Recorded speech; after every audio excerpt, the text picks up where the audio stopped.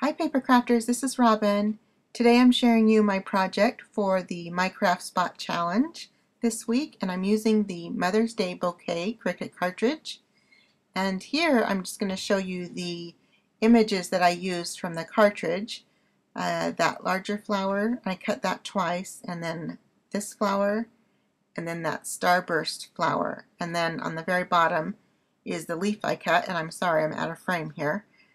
I pick it up a little bit so you can see that leaf. Okay, so those are the images, and then this just shows how I had them placed on my mat and had them cut out. And yes, I do use masking tape on occasion to hold down my cardstock in place before I cut. This just shows how I have the pieces laid out using my gypsy, and the largest flower is 1.5 inches, and then they vary in size from there.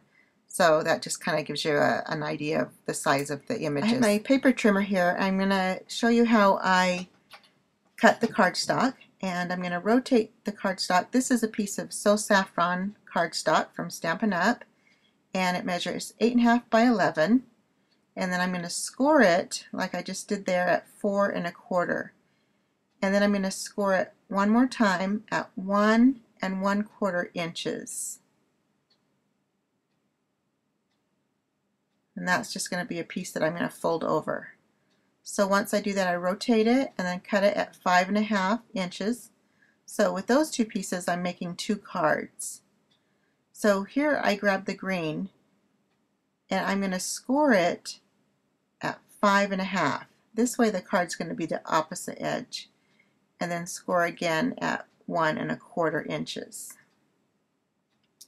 Rotate it, and then I'm going to cut it at 4 1/4 inches, and that's going to make my 2 cards. And the pink piece is going to be just like I did the So Saffron. Now that I have my pieces cut, I'm going to go ahead and just fold them in half and score them. Again, fold it in half and score it. And 4 of the cards are going to be the landscape view, and then the green, which is the Sage Shadow piece of cardstock, that's going to be the portrait view of the card. Now I'm ready to cut my pattern paper, and I'm going to be cutting it at 3 inches. So for the yellow piece and the pink piece of cardstock, it's going to be 3 inches by 5.5. So I'll cut 4 of those. And for the 2 green piece of cardstock, it's going to be 4 inches by 4 1/4 inches. So 2 at that size. Now I'm ready to go ahead and just attach my pieces to the front of my cards. So once I have those on there, I'm just doing a quick attachment because I'm going to use my sewing machine to sew around the edges. So, and then I thought I would add just a little bit on the top. This will just give a little bit of a different look to the top of the 2 pink passion pieces of cardstock. So the top will have a little bit of a different look. The pink one will have a little bit of a different look. So then I wanted to grab my corner chomper, and I'm just chomping off all the corners, each corner. So love this corner chomper. It works really well. And I'm doing the 1/2 inch. There's a 1/4 inch corner and a 1/2 inch corner, and I'm going ahead and doing the 1/2 inch on all of these. And I did have a little bit extra that hung over the edge on a few of those. The pattern paper hung over the edge, so I just trimmed that off really quick before I use the corner chomper. I'm going to go ahead and add some words to the front flap of my card, and I grabbed this stamp set from My Craft Spot. This is the Sweet Sentiments #1, and I'm using 4 of the sentiments from this stamp set, and I love My Craft Spot stamps. They stamp beautifully. I'm using the VersaFine ink, which the black, and it's bright and vibrant. I really like to use this as just a basic black ink. And then what I'm going to do is I'm going to do a little bit of stitching around the edge of my card, and that's just, I just showed you just where I'm going to do the stitching. So I'm going to go ahead and do that, and then I'll be back with showing you how I've done the flowers. For the flowers that I cut out using the Mother's Day bouquet, what I did is I took them all actually to the kitchen sink and got them really wet and just scrunched them up a little bit.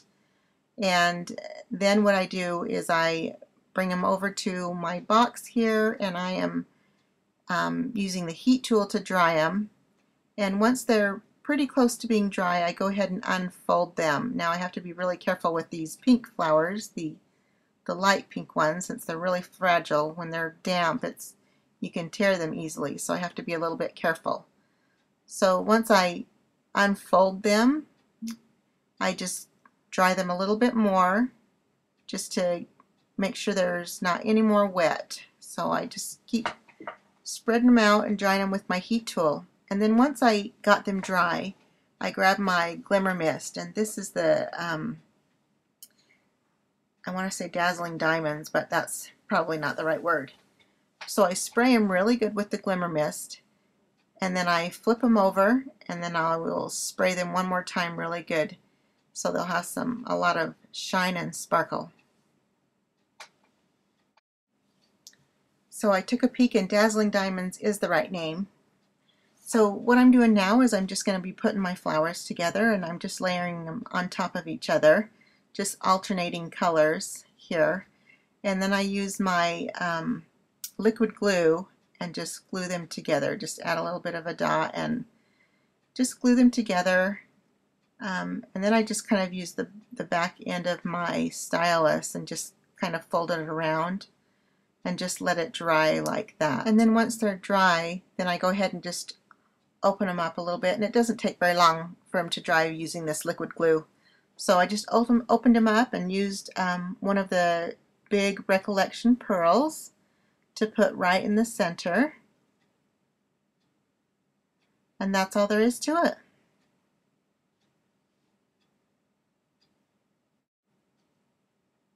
And there you can see the stitching on the card.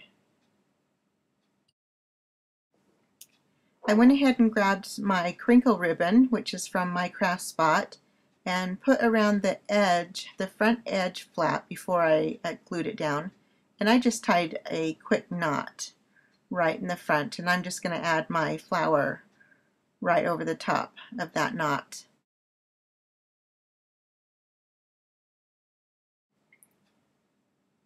I had my hot glue ready, and so that's what I used to attach my flap. So I just add a quick dab of hot glue around the edge and then folded it down. And that's what I used to attach my leaves and my flowers as well. I just add a blob of glue and added my 2 leaves right there, and then my flower right over the top. And then you can see right there is the pocket, and in the pocket is where you'll put your card. Here I'm measuring the size that I'll need for my pocket. Since I have that stitching around there, the size is going to vary a little bit. So I did end up, for the size that I needed, it would be 3 3/4 by 4 3/4. And then I just took my corner chomper, chopped off the corners, and then just placed it into my pocket. Thank you for visiting today, and if you have any questions or comments, you can just leave them on my blog or on this video. Have a great day, everyone.